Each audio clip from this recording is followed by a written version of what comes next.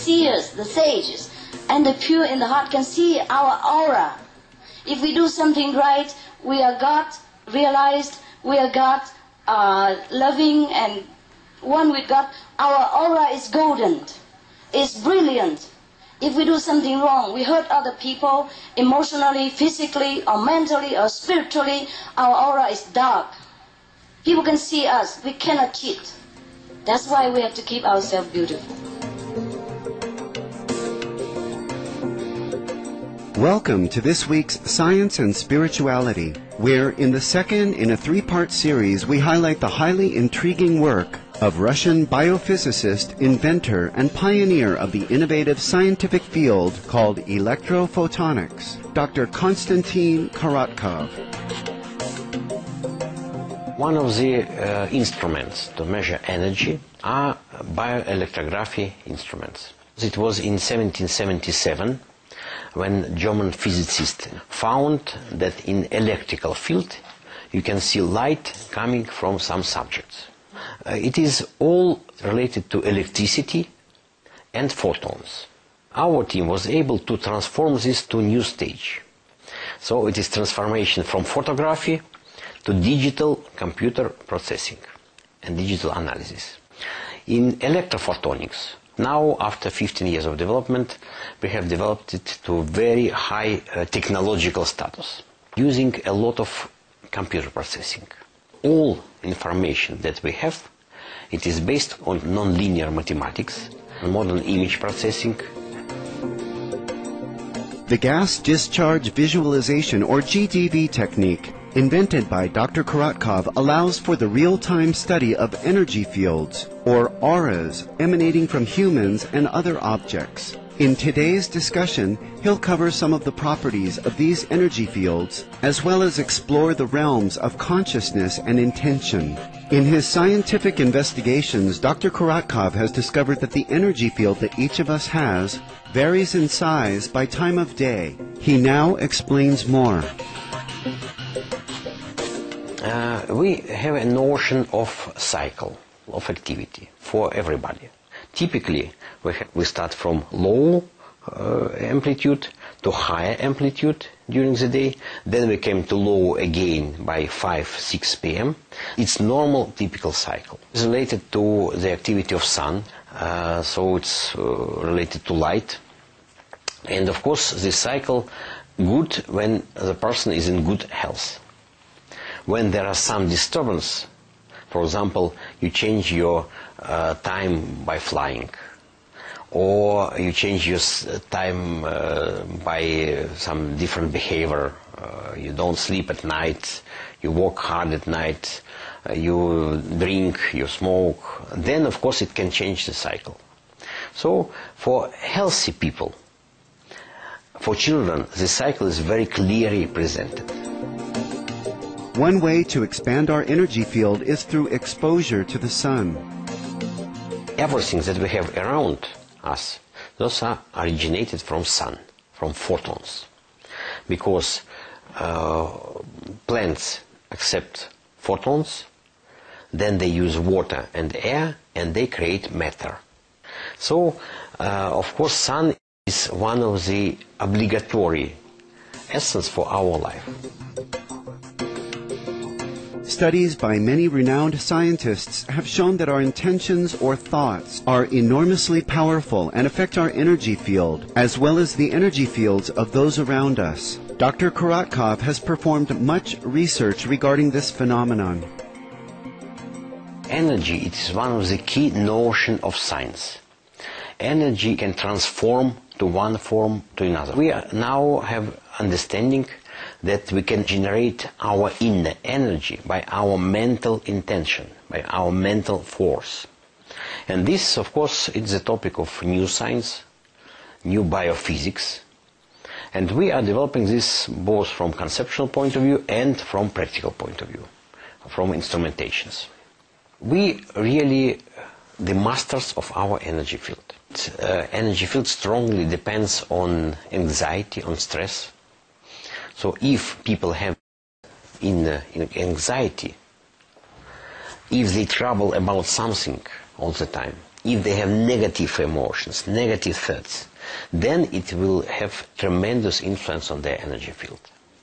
So you can change your own inner world, you can come to inner peace, you can get rid of negative thoughts, negative emotions, then you may have really strong energy field. And the first indications, those are dreams. If you have positive dreams, interesting dreams, then you are in positive state. Some people has very strong, powerful energy field, and if they send negative information, then this negative information may has tremendous influence to other people. So it is very important to understand that by our intention, by our mood, we influence the world. We influence other people, and we can really change condition of other people around ourselves. We have a lot of experiments on how people interact with each other and how they influence each other. And we really can measure how people change others' energy field with their own energy field. We can tell about the energy of love. If it is conditional love or non-conditional love, then it has tremendous influence to energy field and well-being of a person. Now it is proven in many experiments that when children are raised up in love, they are much more healthy, much more established in their life, compared with children who are raised up without care, without real love. So it is experimentally proven. Science now acknowledges the existence of a vast ocean of cosmic energy that embraces all the planets, stars, moons, and celestial objects in the universe. The same energy field, sometimes referred to as an intelligent cosmic consciousness, connects us to everyone and everything else in the cosmos. Now, in the 21st century, we finally start developing the science of consciousness. A lot of people with high spiritual level, high consciousness level, have very strong, very powerful energy field. When people achieve this level of consciousness, they create for themselves very good energy field. You can do it in real life, in everyday life. It's possible. Then you will have same type of energy field as the most sacred saint. Through the operation of the conscious sea of energy around us, the entire universe manifests and unfolds according to our thoughts, dreams, ideas, and intentions. In the Bible, our heavenly nature is affirmed in the following verse.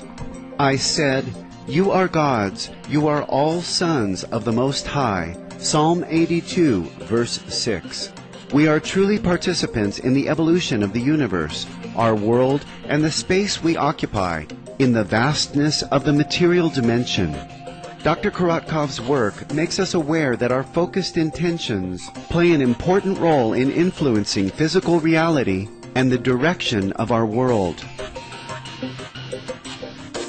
And in our research we have a lot of experiments where we try to prove that our intention, our conscience has absolutely direct influence to the world. It's a new line of science that is trying to prove that our consciousness has absolutely clear influence to generations. So how you raise your children, in which I would say condition, in which not material but consciousness condition, spiritual condition, will influence their development and their lifespan. So consciousness may have influence to energy. Consciousness may change material world.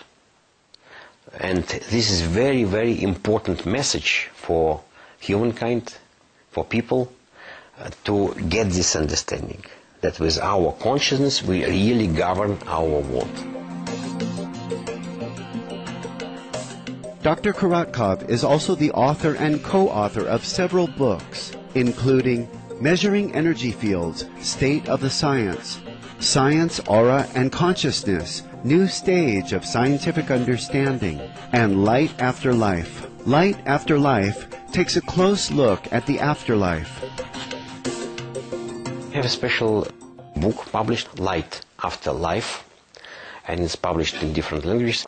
It was a big series of experiments in human energy in life stage and what would be the transformation of energy after death.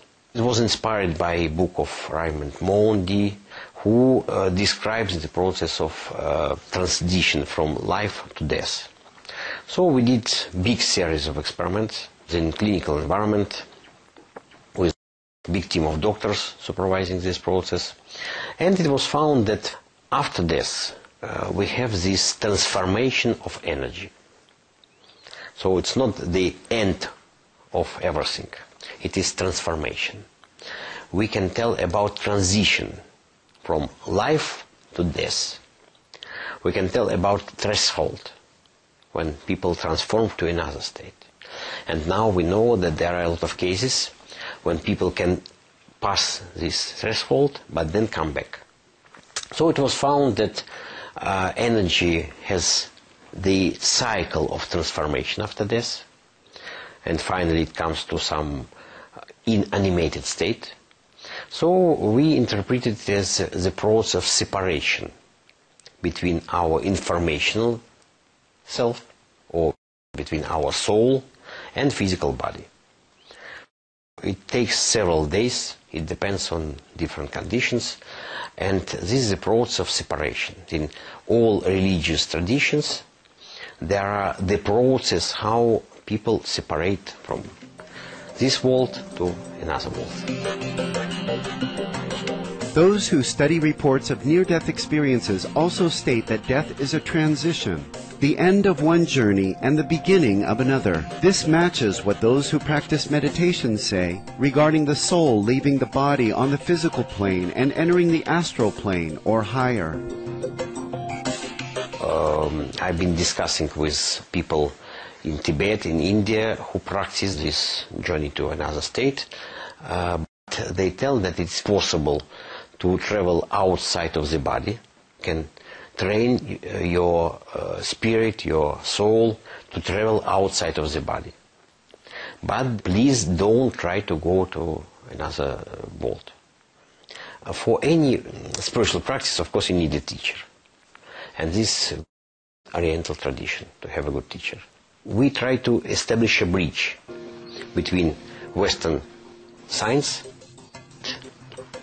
understanding of nature, and Oriental wisdom. We're grateful to you, Dr. Konstantin Korotkov, for opening new avenues to scientific research connecting the physical and unseen worlds of energy, cosmic consciousness, and intentions. Your research has shown that as we delve more deeply into the profound nature of science, we come face to face with our spiritual essence, our higher self.